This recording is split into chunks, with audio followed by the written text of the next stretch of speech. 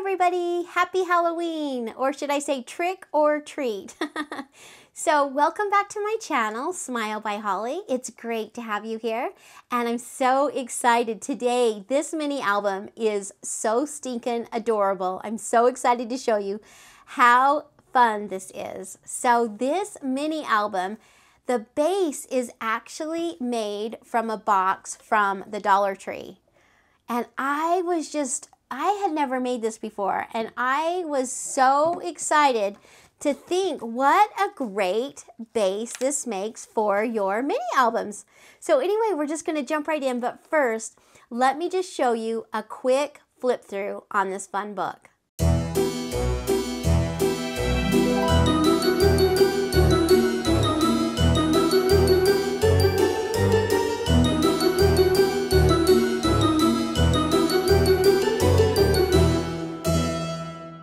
Okay, so let's just go ahead and get started.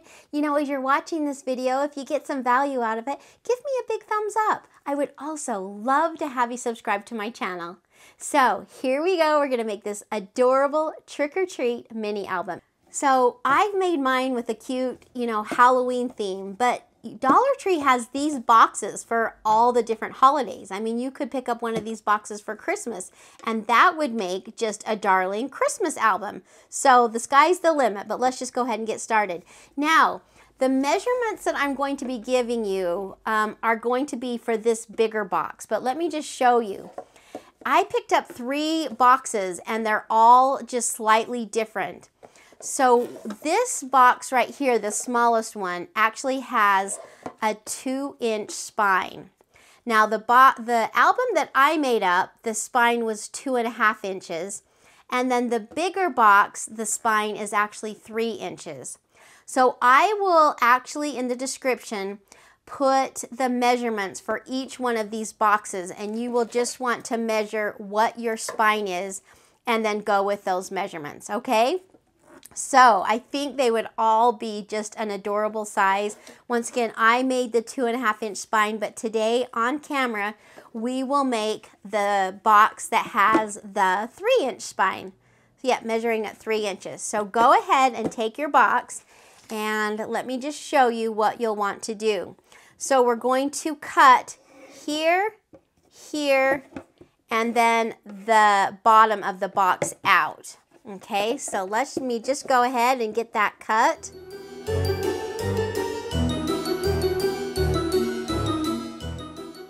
Look, there is the base to our mini album.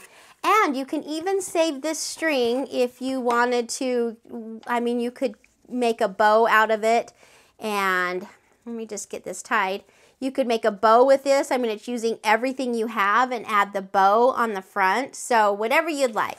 Okay, so here is the base to our mini album. Once again, this box is one with a 3-inch spine. So for a 3-inch spine, you are going to want to start out with a piece of paper that is 8.5 inches long. Now, the length of the book is 6.5. And what you'll want to do is just make it slightly smaller than 6.5 so it doesn't come right to the edge of the book. So let's see, I have made mine at 6. So where the actual length is measuring 6.5, I made my hinge a 1/2 inch shorter. So 6 by 8.5 is going to work out just perfect for right here for that 3-inch spine. Okay, I'm just going to slowly bend that. I don't want to crack it, but we do want this to be able to bend. Okay, I'm going to set my base aside, and I'm going to bring in my scoreboard. Okay, so once again, this is for the bigger box that has the 3-inch spine. And what you want to do is you want to just do a score mark every 1/2 inch. Now this is going to give you 6 hinges. So as the albums go up, it adds an extra page. So for the 2-inch spine, the smaller box, this is going to have 4 hinges. Then the book that I made, the 2.5-inch spine, this had 5 hinges. And then for this bigger box, this is actually going to have 6 hinges. So it just slowly goes up by increments and adds an extra page. So we're just going to score this at 1/2 inch all the way down. So 1/2 inch, 1/2 inch, 1/2 inch.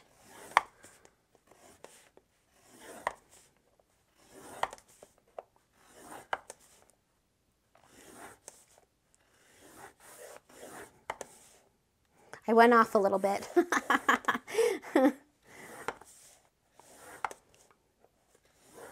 You know, I am not one for doing a lot of math when trying to figure out hinges. And so by making these every 1/2 inch just seems to kind of simplify the process, you might say.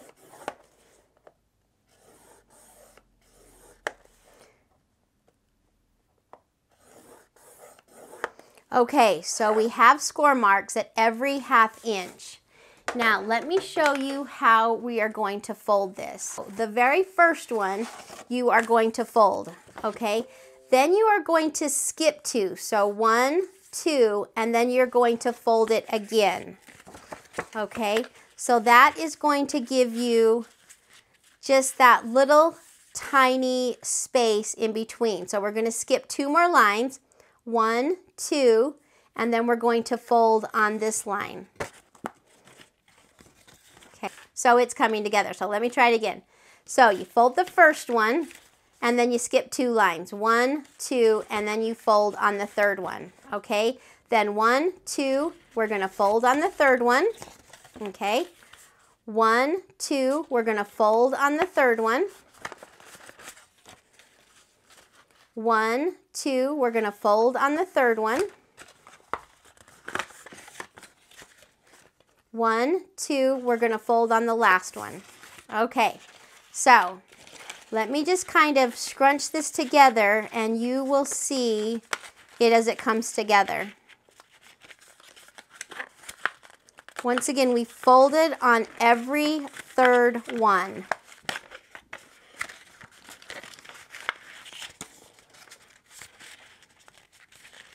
As the paper kind of takes shape, you'll kind of see it come together. It takes a minute for me to get my fingers going. Okay, so there you go.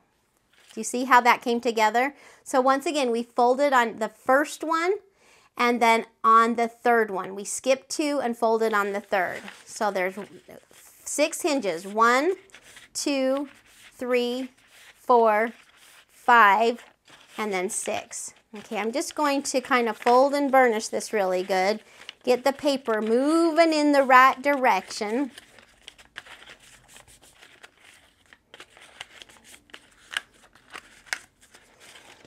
Okay, so let's scrunch these together and we'll bring in our base, and then this spine, once it's all glued down, is going to go right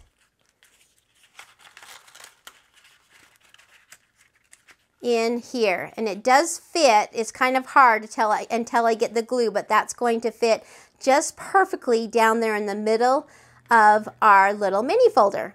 So let's go ahead and get glue on it, and right where these hinges are creased, we're going to put glue in the middle of them, okay, and glue those down together. Make sure you get glue in the corners and glue that down. I'll move that out of the way. Okay, once again, right where these two are creased, put the glue down. Okay, and pinch those together. Like I say, it's a little bit awkward when you have all this material that's bending in different directions, but once we get it all scrunched in and glued together, you will see it kind of taking shape.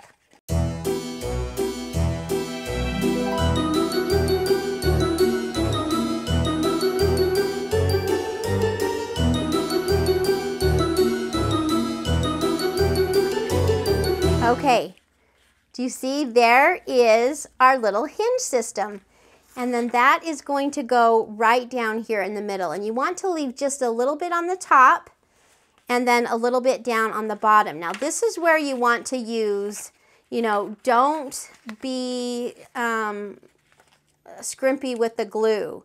Use a lot because this is going to hold all of your pages. So you want to make sure you get a good hold.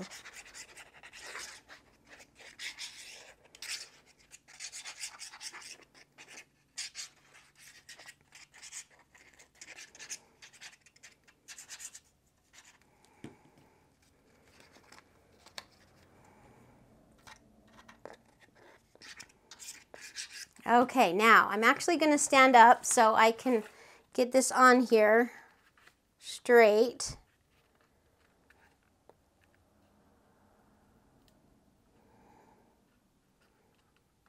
Just trying to center it the best I can. Oops. Now you want to make sure that your hinge does not go, you know, over where the book creases, or the book is not going to fold. Okay. And I'm just pressing my finger down in between those to kind of work the glue out, or work the glue down, I should say.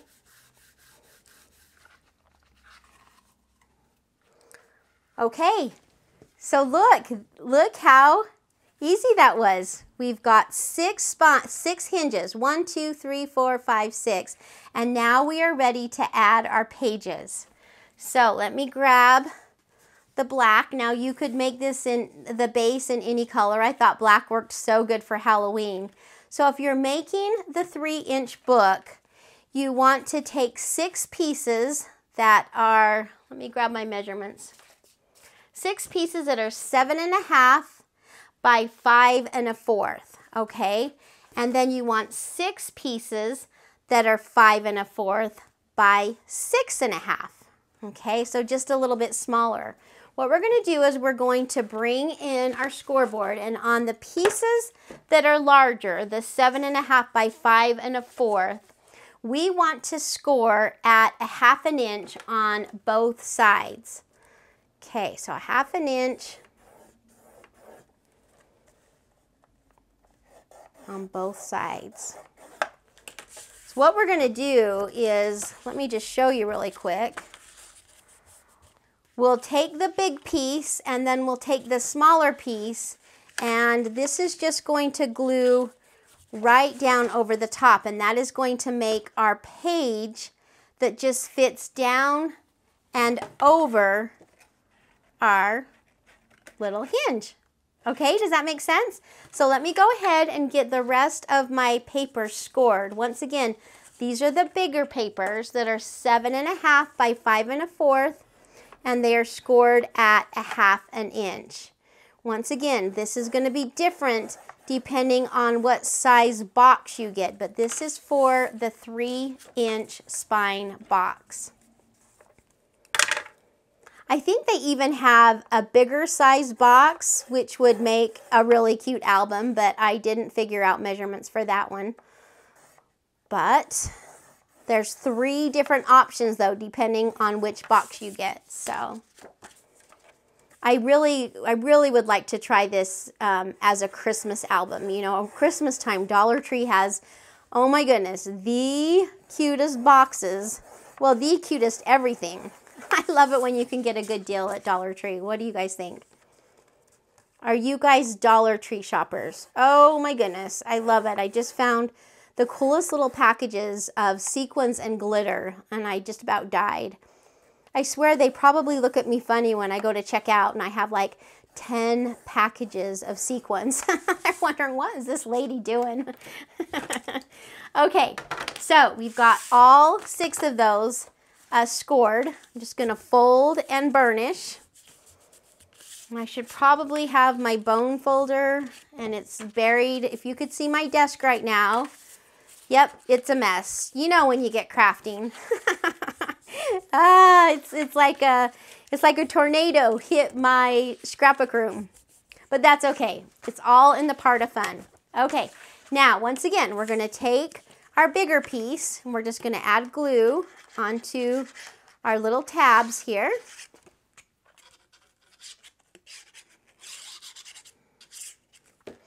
And then take our smaller piece. This is the piece that's 6.5 by 5 1/4.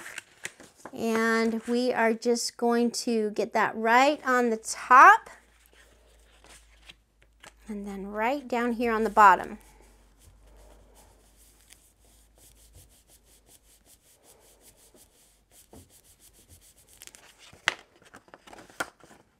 Okay, there is our first page. I'm going to go ahead and do that for the other 5.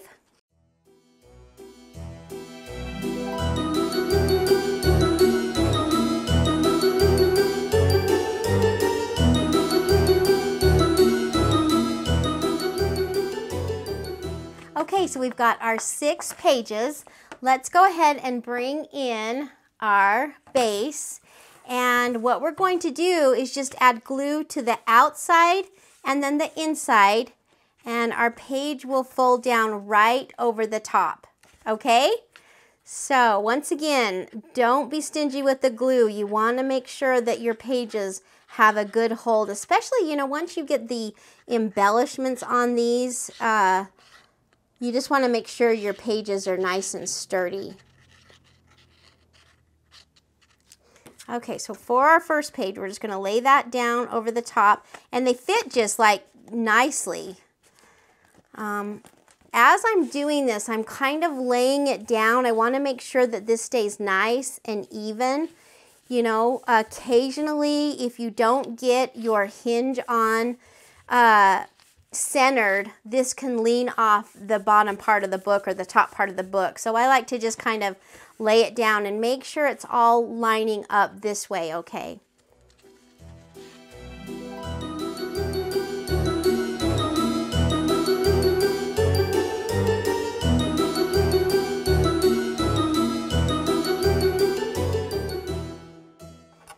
Okay, so we've got all 6 pages in our cute little album. Isn't that just so wonderful? Now from here, basically, you can do anything. You could make pockets. You could make flip-up flaps.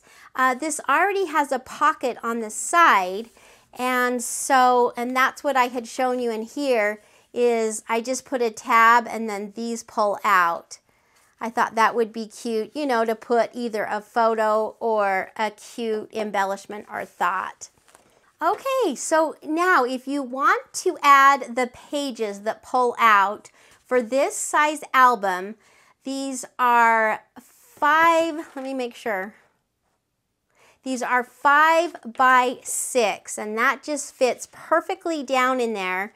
And then, you know, you could add a little tab to help pull it out. So anyway, I am actually not going to embellish this one on camera. I'm going to be doing it off camera, but let's go ahead and do a walkthrough on the one that I did already embellish. So once again, I have a bow and I put a little eyeball on there. I thought that looked cute. You know, Dollar Tree had, not only did they have these fun boxes, but they had, you know, wiggly eyes. And so throughout this album, I have put wiggly eyes, and I think it turned out really cute. So let's go ahead and open it up.